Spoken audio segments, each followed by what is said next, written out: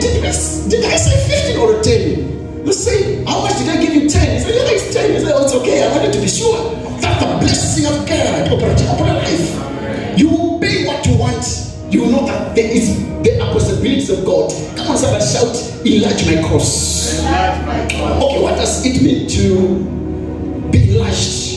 Especially as it relates to the cause. The cause is your territory. The cause is your business. Any place of your operations is your cause.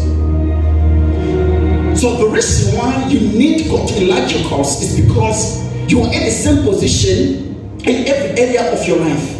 What's growing in you is your age. You are not growing spiritually, you are not growing financially, educationally, but what's going up is your age every day. Not that God must enlarge your cause. There are people in this life who rises at a speed of sound, while some people, they are stagnant at a certain level. In this kingdom, we are not called to jump, we are called to rise.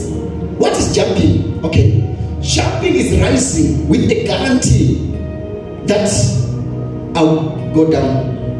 You know that there's a guarantee that I'll come down. But in this kingdom, we are called to take off. We are called to run. Elijah ran, man. Water is coming, run, Elijah. Joe ran, man. We are not called to jump. Jumping is when sometimes your life, it takes an epileptic illness that this month you are there, next month you are here, this month you are there. You don't have a threshold in operations. That's jumping. You are guaranteed. You know yourself that in April my finances are good.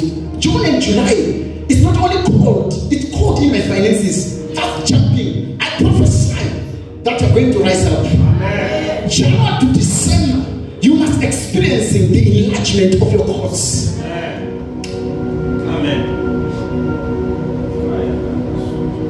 I prophesy that there will be financial increase upon your life. Amen. I prophesy that you will increase spiritually. Amen. I told you that I came under the order of Abraham. I speak a blessing of your life. And I speak power over life. Growth is very important as a child of God. Number one, growth is a sponsor of peace, joy, and fulfillment. When you know that I'm growing, it sponsors peace in life. It sponsors joy and fulfillment when you know that you're growing. So, growth,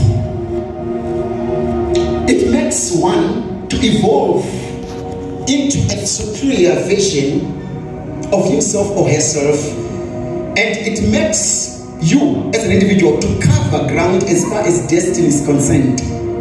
Growth, it evolves you into a superior, not an inferior, superior version of yourself, and it makes you to cover ground as far as destiny is concerned. You must cover ground. John says that I pray that you prosper, be in good health, even as your soul prospereth. The Bible says we move from glory to glory. The Bible speaks of moving, man. The Bible does not speak of monuments. It speaks of moving. They moved from Egypt to Canaan.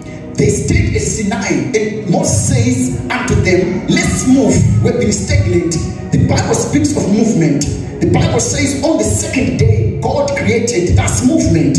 I don't know if I'm talking about this place. God said unto Adam, move away from Eden, go there. That's movement. The Bible says that Cain was told to leave Eden and to go to Nod. That's movement.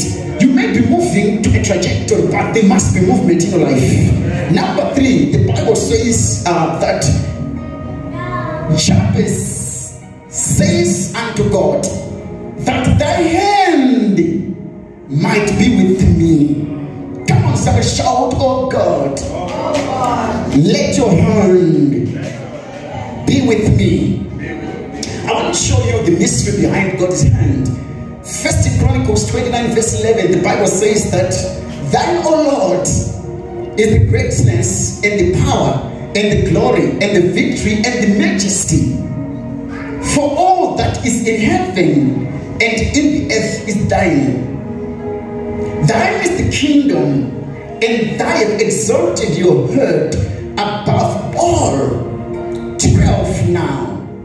Both riches and honor belongs to thee, and thou reignest over all, and it is in thy hand to make great.